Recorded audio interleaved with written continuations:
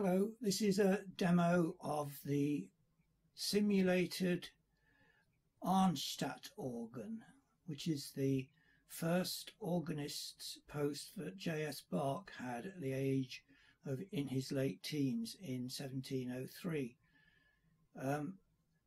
This instrument is a simulation of it using my Prog Organ virtual pipe organ, and I'd now like to demonstrate some of the sounds.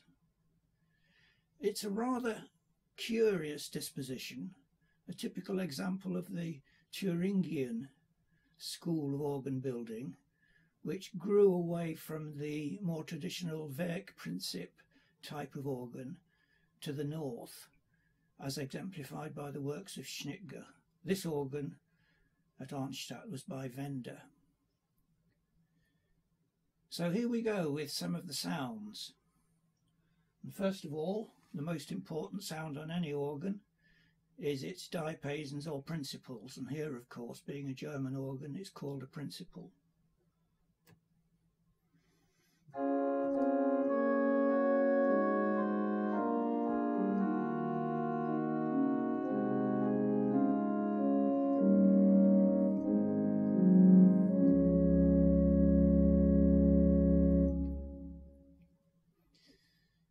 Next is the viol di gamba. String tone stops were just becoming popular around that time. They were mild by the standards of today's viol d'orchestra type of string, and more like a Geigen diapason or a mild gamba. This is the viol di gamba I've simulated.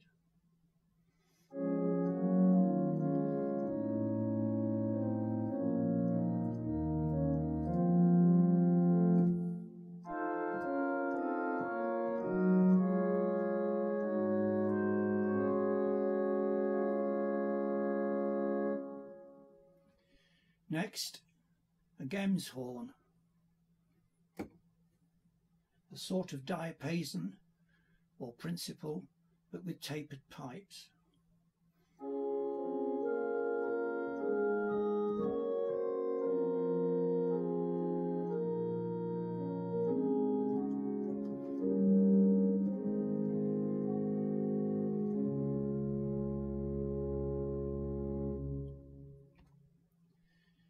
Followed by a quintadina. This has got a very prominent 12th speaking in its voice, and it sounds correspondingly quite different to any of the previous ones.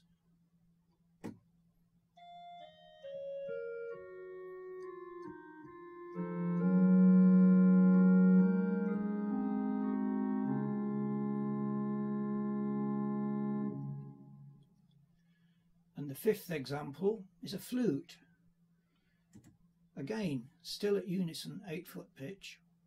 This one is called grob gedacht, G-R-O-B, which actually means large, powerful, although there are other meanings of the word in German which amount to uncouth or rough. Judge for yourself.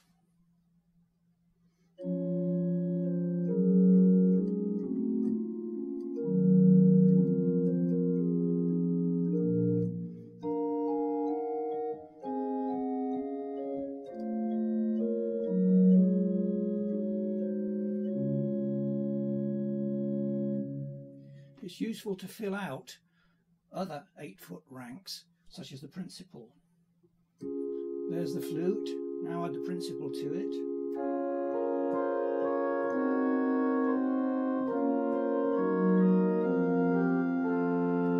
Take off the flute.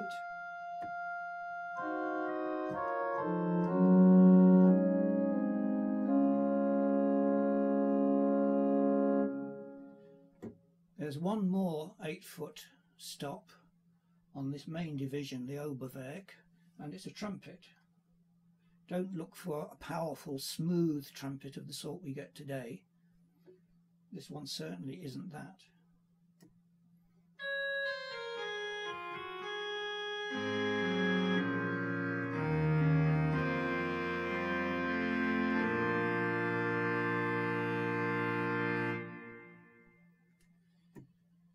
Now we can try a few combinations. Start with the principal and add the 4-foot octave to it.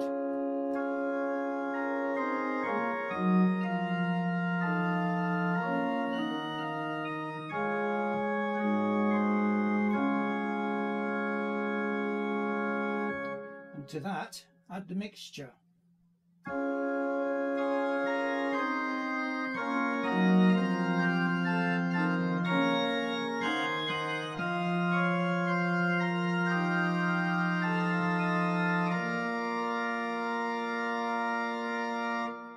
Another mixture, the cymbal. Here's what we've just had with the first mixture. Now add the cymbal.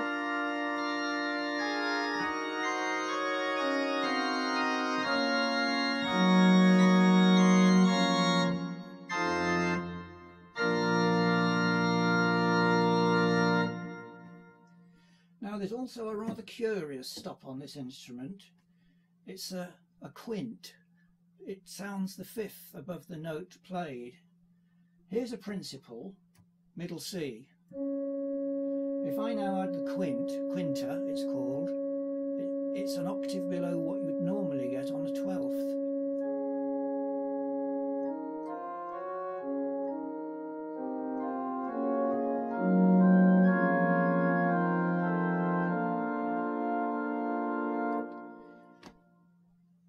It's a mystery as to why Wender included it.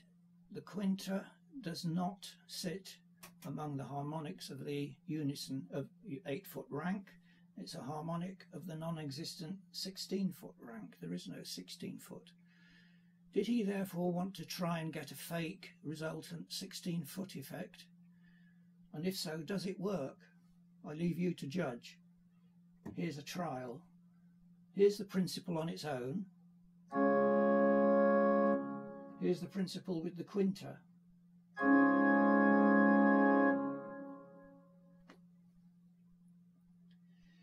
I'll add the quinta to the fairly full combination that we had before. Principal, gedacht, octave, 2 mixtures, which was this sound. Now with the quinta.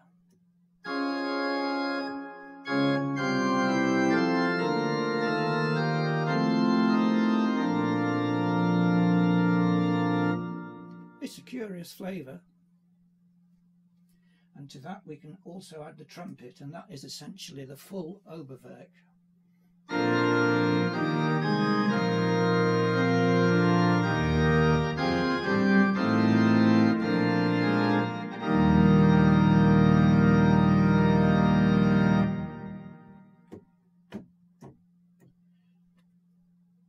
Exhausted more or less the possibilities on the Oberwerk, let's turn to the subsidiary manual, the Brustwerk, and this also has a flute, but it's called Stillgedacht, quiet gedacht. It wouldn't have been all that quiet sitting at the console of Wender's organ, because the pipes would have been pretty much in front of your face, and this is what it sounds like here.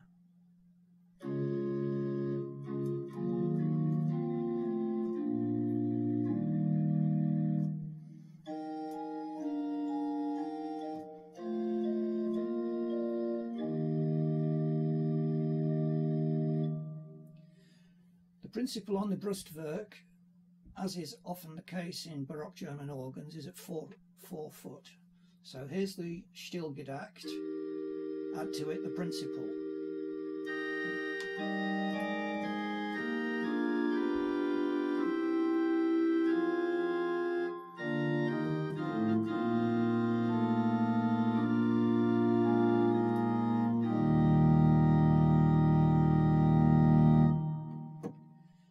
There are 2 other 4-foot ranks on the Brustwerk. Let's play the principal again. There's also a Nachthorn and a Spitzflöte. Not much different really.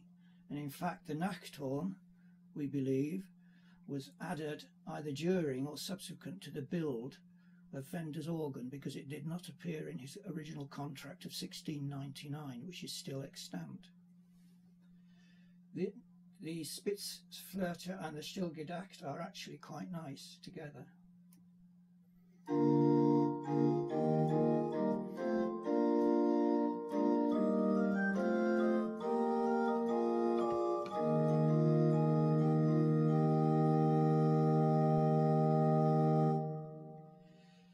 There's a quint, which in this case is not the strange sub-quint that we had on the Oberwerk, but it's a 12th. So let me add it to the two flutes. Two flutes, quint.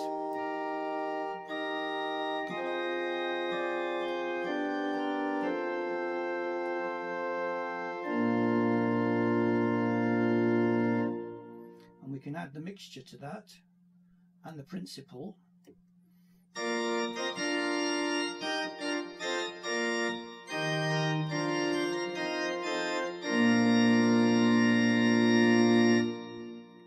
There's also a sesquialtero, which is a two-rank mixture. In this case it introduces a third sounding rank, which the other mixtures did not.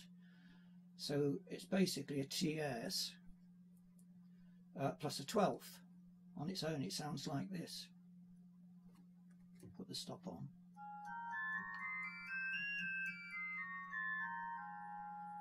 You can get some interesting synthetic effects with a sesquialtero.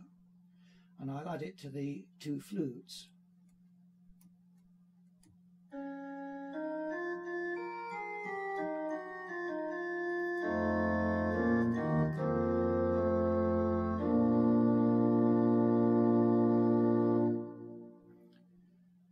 Played against the Grobgedacht on the Oberwerk and adding the tremulant, you can really hear the sesquialtero singing away.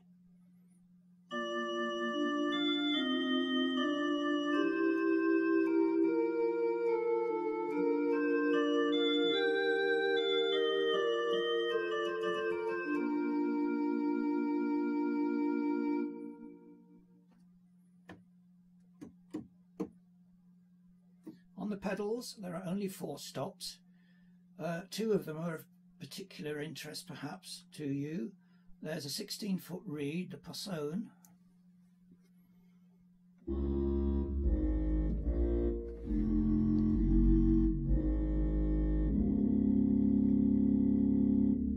There's also a 2-foot reed.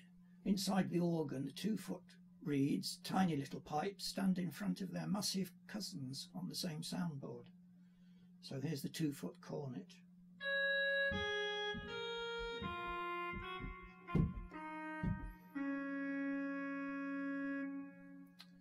And to complete the tonal palette of this organ, there are 2 Cymbelsterne, which are rotating stars as far as the eye is concerned from the congregation down in the church, but actually they consist here of hammers hitting small gongs inside the organ.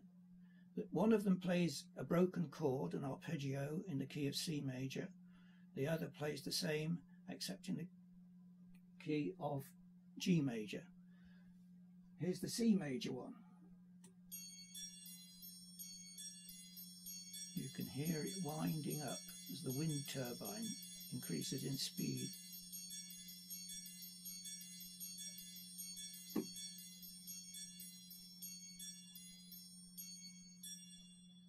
And the same with the G major one.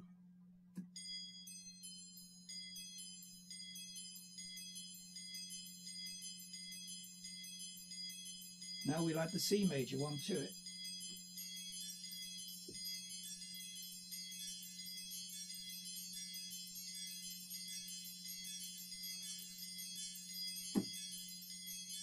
If you like toy stops, they're quite fascinating. So finally, what I'm going to do now is just play on full organ. And I've got something that Bach didn't have, which is a general piston. And there we are, I've got it. I'll add the Cymbelsterns to it, and this is what it sounds like.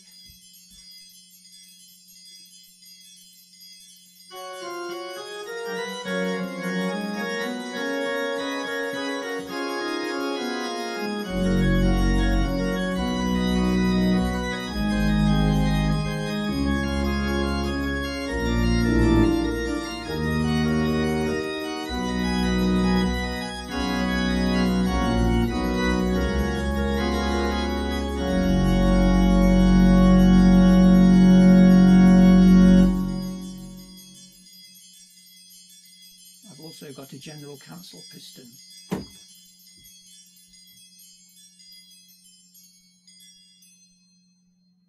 Thanks for watching.